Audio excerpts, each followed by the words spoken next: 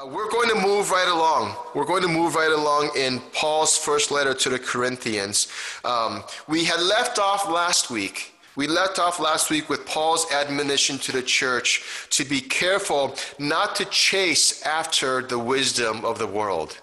To be careful not to chase after the wisdom of the world. And Paul, he painted this picture for us. He painted this picture for us that we are members of the body of Christ. And if you remember, that word member here is not to speak of being part of an organization. It's not about membership in that sense. You know, you pay your dues and your name's on a roster. The word member there literally means a limb, a body part. And so we are the limbs of the body of Christ. And he paints this picture for us. Paul paints this picture for us that if we are to join with the world, to join with the world is folly, right? To join in the world in the folly of its so-called wisdom, that's akin to joining yourself physically to a harlot, to a prostitute. And it's not, that's something that you would never do, I trust, but it's especially disturbing in the context of a marriage. Because there is a sanctity of marriage. You are betrothed to your spouse. There is a commitment, and there is a. It's rather a graphic picture, I think, right? You know, a man and woman, they're called to be joined. The two shall become one. You got to be one with Christ. You got to be one in the body. To join yourself to the world, that's a pretty gross thing to do. And so Paul gives us this really, I think, rather graphic illustration of what it means to be part of the body. But I think it drives a point home. Right? I don't think Paul ever, takes things this far just for the sake of, being edgy and being woke. No, he's driving a point home that, look, you are either with one or the other. You are either with the body of Christ or you are joined with the world. There is no middle ground. And then Paul continues on. Paul continues on while he's on the topic of man and woman being called together to be joined together in marriage by God. He goes on to answer some questions that the church in Corinth had for him. Now, maybe this was like the Dear Abby of the day, and they would write a letter and Paul would answer, except that it's not Abby, it's Paul. Now, we don't have the letter. We don't have the letter or the letters that were written to Paul that he's responding to. But I think as we look at his answer, we can get a little bit of context from his answer, what was asked. Right? So here we are today, this morning, we're in 1 Corinthians chapter 7. So if you have your Bibles or your phones, turn there, 1 Corinthians chapter 7. And he starts, the chapter starts with this. I almost said he starts a chapter. He's not starting a chapter. He's still writing the letter, right? But the division of the letter that we have just so happens that this chapter starts with this in verse 1. Now, concerning the things of which you wrote to me. So he's answering a question that they wrote to him. Concerning the things of which you wrote to me, it is good for a man not to touch a woman. And taken out of context, which some people will do. They'll take the Bible and they'll take a verse out of context. Taking this one verse out of context may seem like an odd thing to say.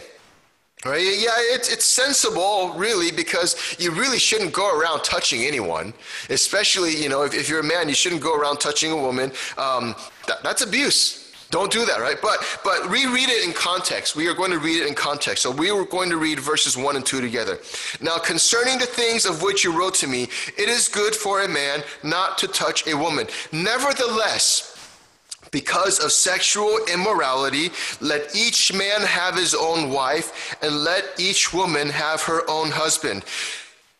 This is talking about marriage. Paul is addressing marriage, right? He's not just talking about randomly touching people, but he's saying in terms of marriage, if it can be helped, and if you read the rest of the chapter, Paul says this, if it can be helped, it's best to keep your distance between members of the opposite sex. If you can do it, if the Lord has given you that ability, it is better to keep your distance. Now, I remember hearing how at Christian schools, they don't have prom, they don't have winter ball, they don't have dances.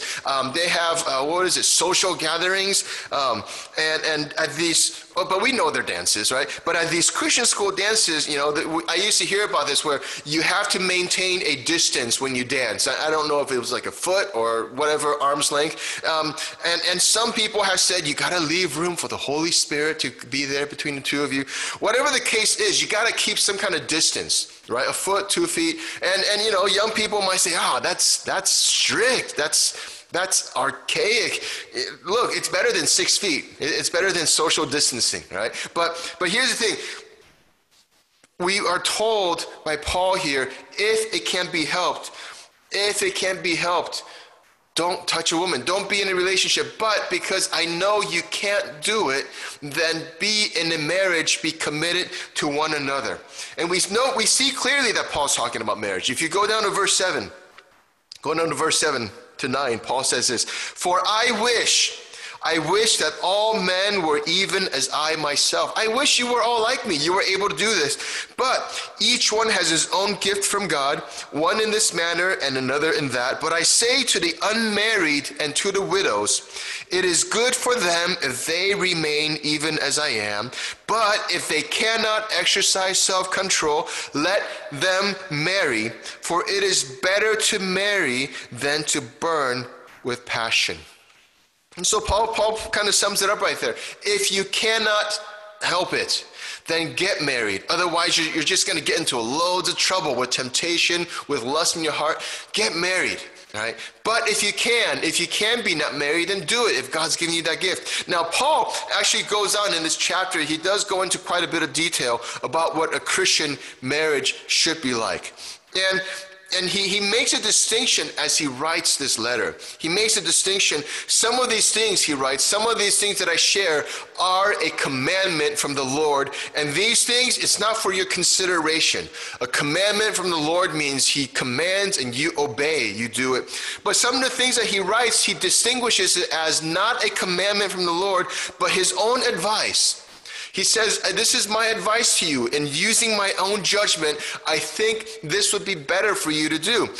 But he also reminds us that this advice isn't just coming from a whim, but he speaks as one who has the Spirit of God. So in a sense, he's saying, look, the Lord is giving me this burden to give this advice to you.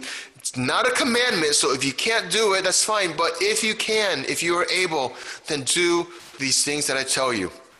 Okay. Now in Corinth, this letter is written to the church in Corinth. And if you have to remember that in Corinth, as he's writing to this church, it is still a relatively new church. I would say most of the believers there did not grow up in church. They did not grow up a Christian. They were new converts.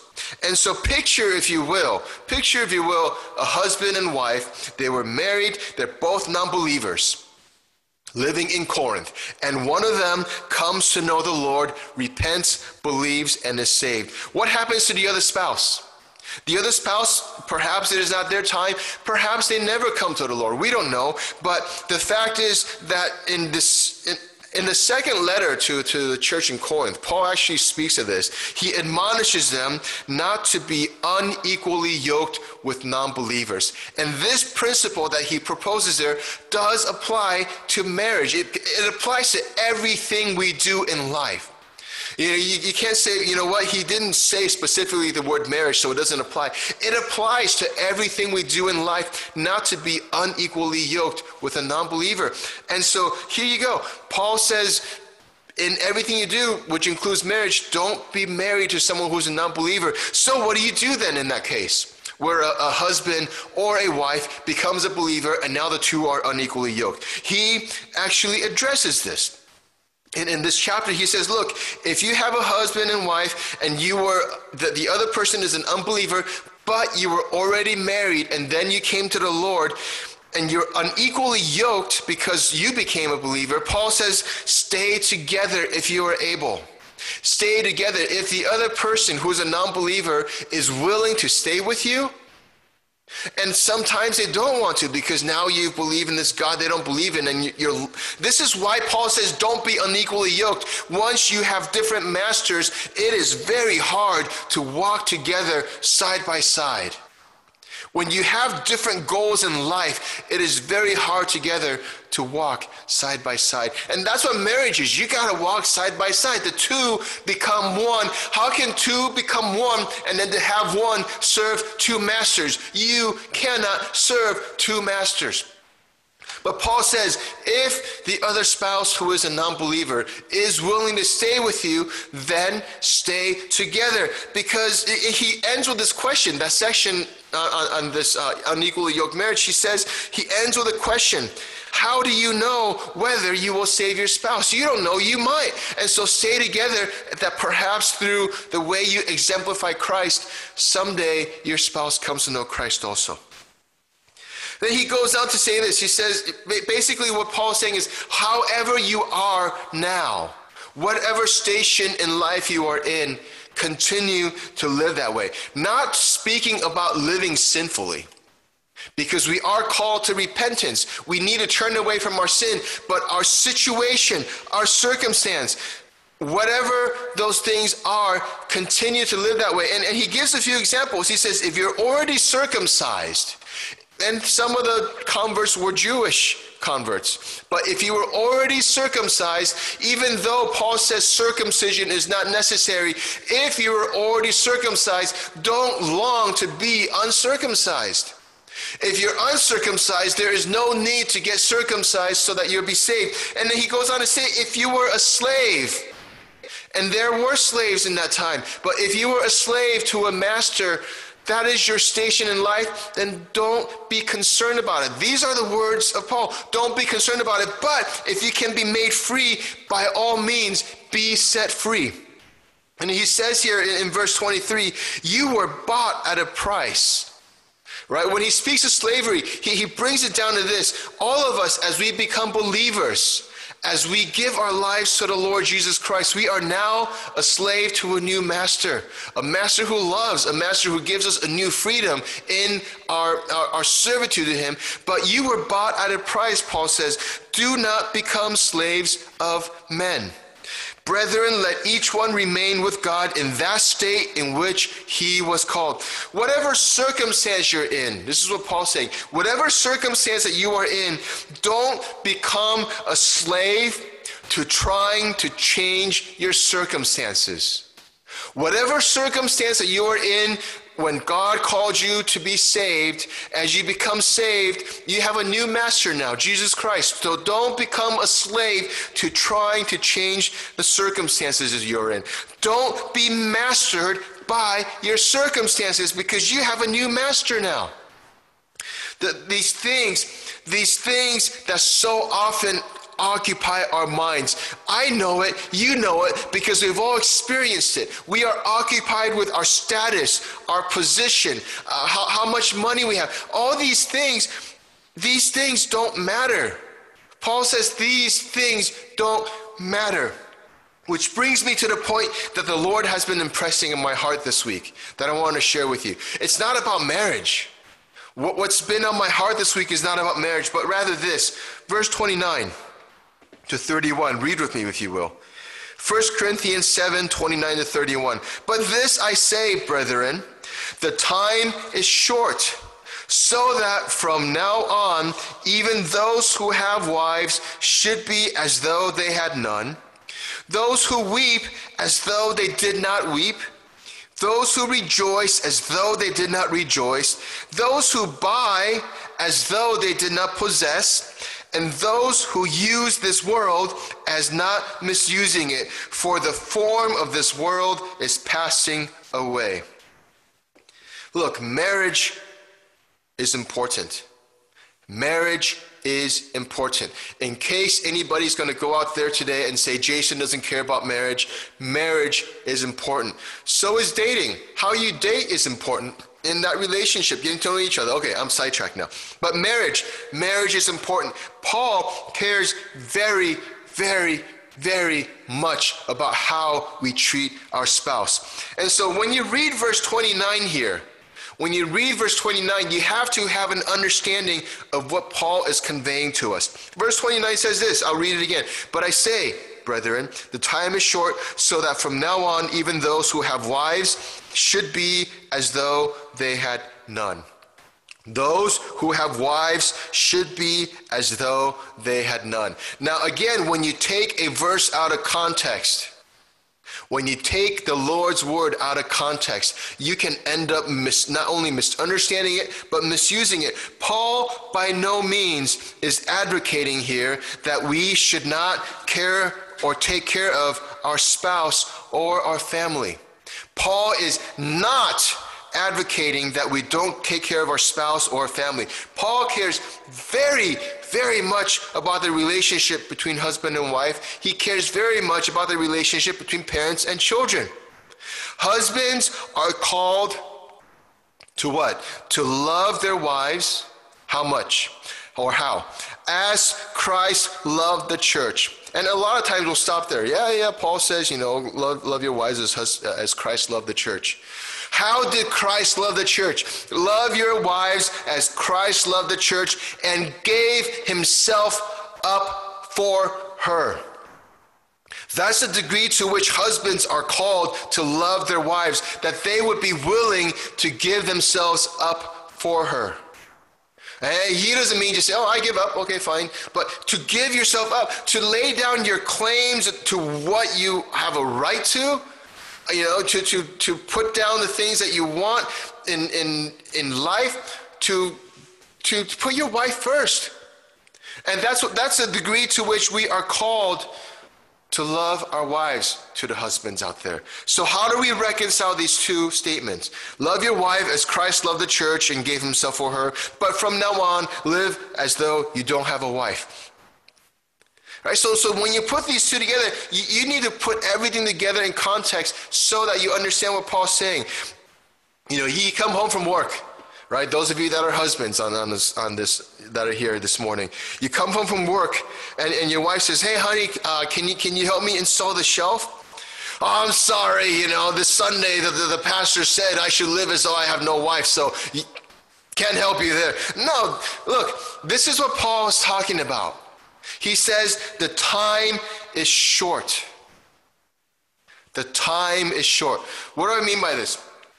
Look, I have some interest. I have some interest in looking at the prophecies in the book of Revelations and comparing that to what's happening in the world right now. Did you know right now, as I am speaking to you, as you are listening, did you know that right now, at this very moment, that there are swarms of locusts that are eating up to 10% of the world's food supply? Did you know that there is such a thing happening right now?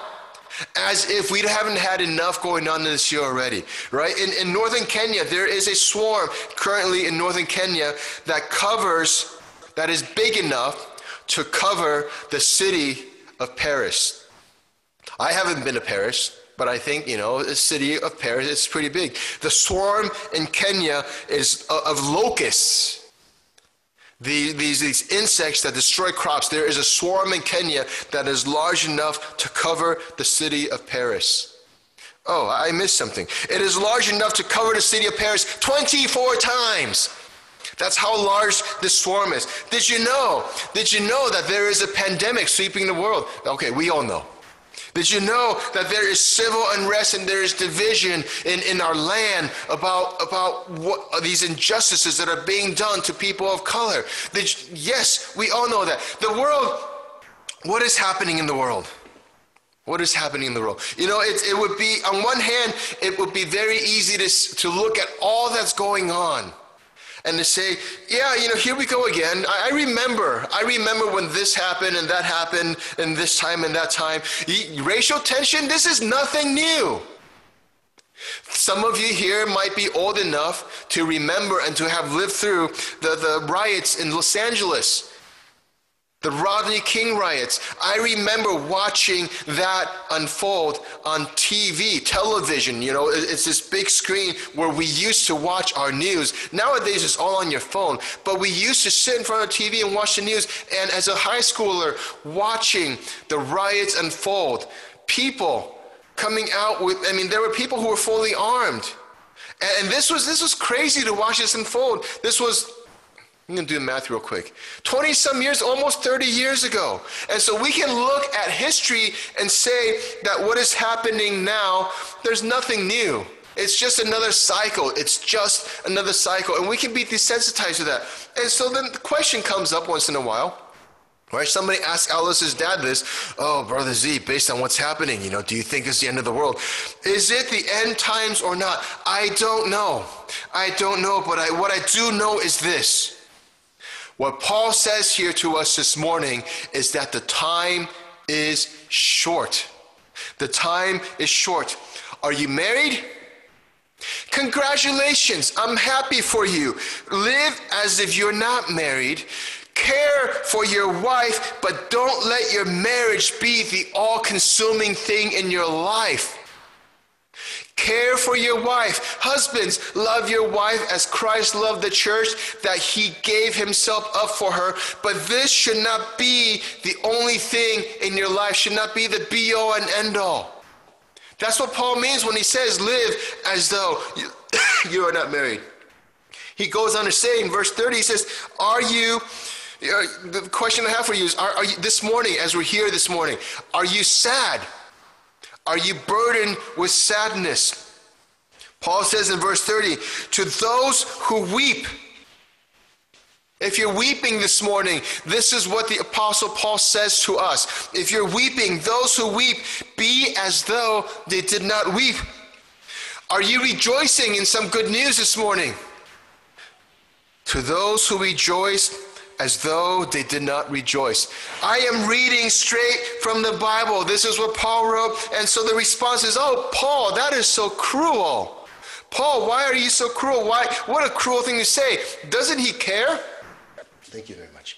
Don't you care about how we feel? Don't you care about what's going on in our lives? He cares. He cares. Romans chapter 12.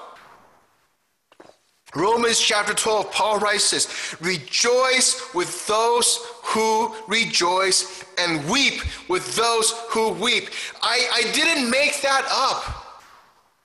Paul addresses these two things very specifically. To the Corinthians, he says, if you're weeping, be as though you did not weep. If you're rejoicing, be as though you did not rejoice. But it's not that I don't care about these things, because with those who are weeping, we should weep with them. And with those who are rejoicing, we should rejoice. So that is important. But don't let it consume you. Don't let it be the only thing that defines who you are, that defines what you live for. Because look, if you're weeping, and there are many things that we would be sad about today. Yes, you look at what's going on in the world and your heart should be broken. But if you let your weeping consume you and be the only thing in your life, it will be hard to get out of bed even. Because you open your eyes and the first thing you think of is, what is going on in this world that people would hate and kill each other? I can't live in this world. And we become consumed in our weeping and we can't face life. And then we're not able to go out and make a difference. If you're rejoicing, if there's something in your life that you're rejoicing for, if that consumes you, then you become unaware of the things that are happening around us. And so Paul is very even-keeled. Weep with those who weep, rejoice with those who rejoice. But if you're weeping, live as if you're not weeping. If you're rejoicing, live as if you're not rejoicing. Do those things, but don't let that be all that defines you. He cares about us, Paul. And the Lord, speaking through Paul. But he says, don't let these things consume you. In verse 30, going on, more examples for us. Those who buy as though they did not possess. I don't know if you guys have experienced this. You all own things, right? I don't think any of us have sold everything that we have and given it to the poor. We all own something. I don't know if you've experienced this where, I know a thing or two about being consumed by possessions. Because as I look back in my life, there have been different stages in my life where I have wanted different things. right? And some of you know I used to be a photographer. I used to be really, really into cameras. The money that I spent on cameras, on DSLRs, on lenses, if I gave you a number today, if I put that number up on the screen, call now. No, if I gave you a number today of the amount of money that I spent on cameras and camera equipment, some lighting equipment that is still taking up room in our garage, precious, precious storage room. If I told you this morning how much I spent on all that stuff, you would probably spit your coffee out. Guitars, okay, guitar is good. They're used for ministry. But still, there was a time when I was so consumed with guitars, and it was all I could think about. You know, I would have my sights set on this instrument that I want to get. And I would spend a lot of time researching what is good about it, what's not good about it. And then the funnest part for me is finding a place to buy it that has the best deal. Hunting for the best deal. Watching eBay, and now there's Reverb.com. All these places, you know, searching high and low, trying to find the best price to save a few dollars. It consumed me. I wake up and that's what I think about. When I go to sleep, that was what I was thinking about. It consumed me. Those who buy as though you did not possess. If you need something, buy it and use it. But live as if you don't even own that thing. What does that mean? I bought something. Oh, where did it go? Gosh, I'm pretending I don't own it. No, not like that. Buy it and use it, but don't let your ownership of that item consume you and define you and be all that you think about. Look, I can say these things because I am looking back now at the past, realizing how insane that was. The hard thing is to be able to look at and identify the now. What is it that I am consumed with now? And perhaps the Lord is speaking to some of you this morning. Let him speak. Don't shut his voice out. If he's directing your attention to an area in your life where you have allowed yourself to be consumed, then listen to that voice. And I don't think the Lord is saying, get rid of all that. But the Lord is saying, slow down. Temper yourself a little bit. Don't be completely given to that thing, right? Verse 31, those who use this world, that's what we all do. We all live in this world. We all use it. Those who use this world as not misusing it. What does that mean, not misusing it? Don't abuse this world. Don't go overboard in using this world. It's given to you to use. You are supposed to have dominion over these things. That was the order that God intended, that man would have dominion over this world. But what we have done is we have relegated that dominionship, that position of authority over the world. We've given it to the world, and we've said, come, I welcome you, my Lord and Master, small l, small m. To the world we say, I welcome you, my Lord and Master, come and consume me. That is misusing the world. That is things going all out of order. The hierarchy has been turned upside down now. You are in control of the things of this world, the tools that have been given to you, not the other way around. Why does Paul say this? That last bit in verse 31, for the form of this world is here to stay forever? No, the form of this world is passing away. The form of this world is passing away. We make use of the things of the world, but make sure that we don't go into excess, right? Whatever we have at our disposal, understand these things are temporary, and they are here think of that word, it's at our disposal. Have you ever thought of that? What that word means? Yeah, we say it as in, yeah, it's here for me to use. Disposal, to be disposed of. It is going to be gone at some point. This is the way we should live. All things are permissible, but not all things are beneficial. All right? The internet is permissible. The internet is very useful. My sermon notes, I type these things up on Google Docs. I use the internet as a tool. But when you abuse it, it becomes your master. Why would you want your master in your life to be something that is passing away? Rather, pledge yourself to a master who is here and who will last forever. Right? Again, I want to repeat this again. Time is short. Time is short. Are we in the end times or not? I don't know. But I know this, that time is short. None of us know how much time we have left. And yes, I have shared this before. Whether or not the Lord comes back in our lifetime or we go to meet the Lord, we don't know, but our time is short. But look, I'm not going to go down that existential debate of how many years that we have left. For today, just for this moment, put that thought out of your mind. Jason is not talking about how many years you have left, because some of you are young, some of you are very young. And wrapping your mind around this idea of how many years you have left is a hard concept to think about when death seems so far away. Just look at today instead. Today, look at how many hours there are in a day. When you look at the number of hours in a day, you start to see really that time is short. Think about when you got out of bed. Think about this past week as you get out of bed.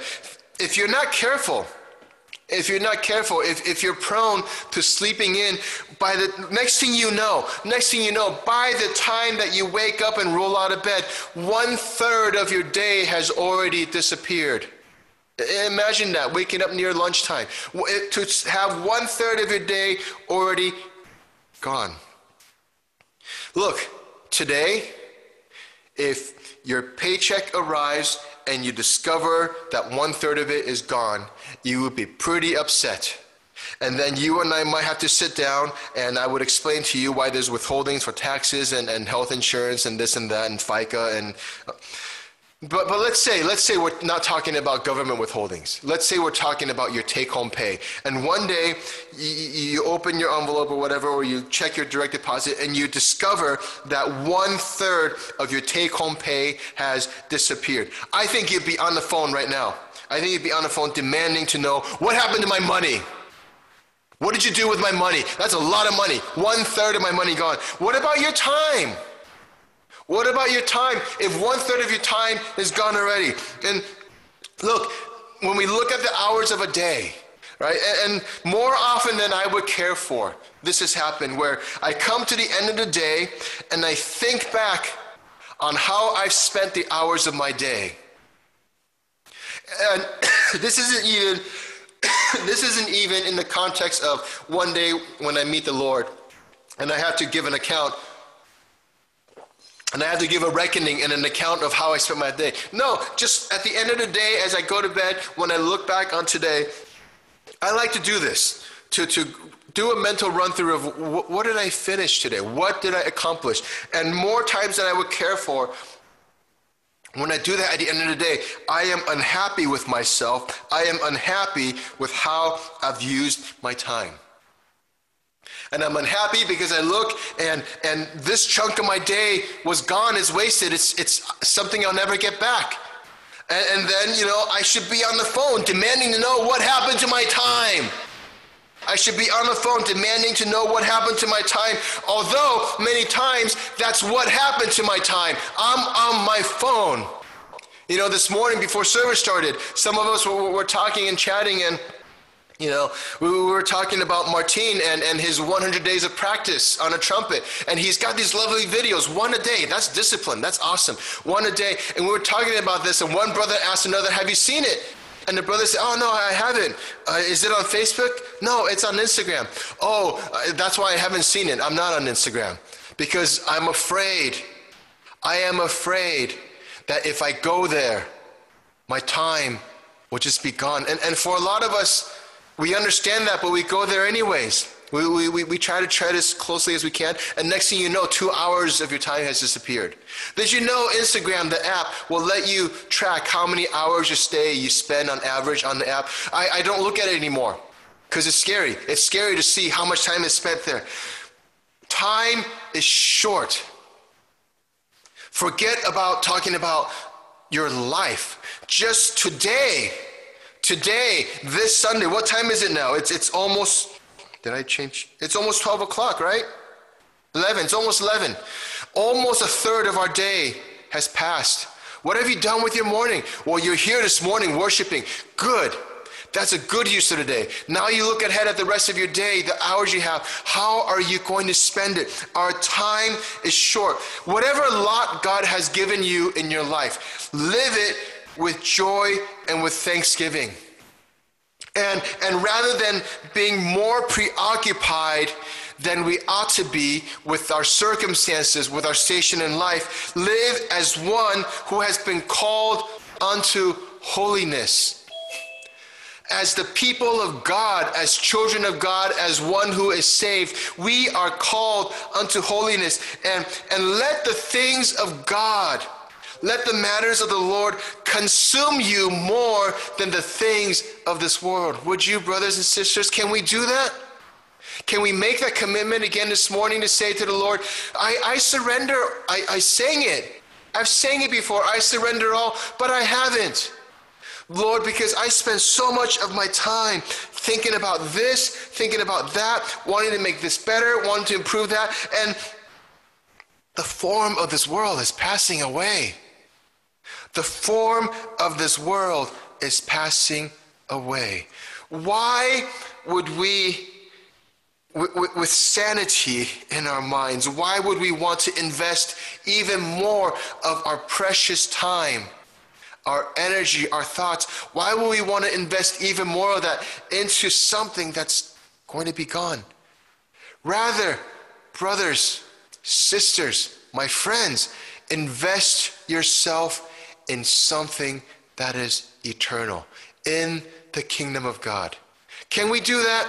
If you're married, love your wife as Christ loved the church, yes, but don't let your marriage, that relationship, consume you. If you own something, all of us own something. Live as though you don't own it. Be free of that. If you are weeping this morning, live as one who doesn't weep. Put your eyes on the Lord. If you're rejoicing, good, we rejoice with you, but don't let that define you. Time is short. Let us live. Let us live this morning as one who is given to the Lord. Let's pray. Jesus, I thank you. I thank you, Lord, that on the cross you gave of yourself completely for me to redeem me. And so this morning, remind me again, Lord, remind me again and remind all of us through your word that we have been bought at a price, that we are no longer our own, that we are slaves to you, our new master. Help us, Jesus. Help us to live as one who is given to you. Help us to live as one who has surrendered to you. Time is short, Jesus. Time is short. Help us to make the most of the hours that we still have left in this day, in this week, in this month, in this year, and in our lifetime. I pray these things in Jesus' name. Amen.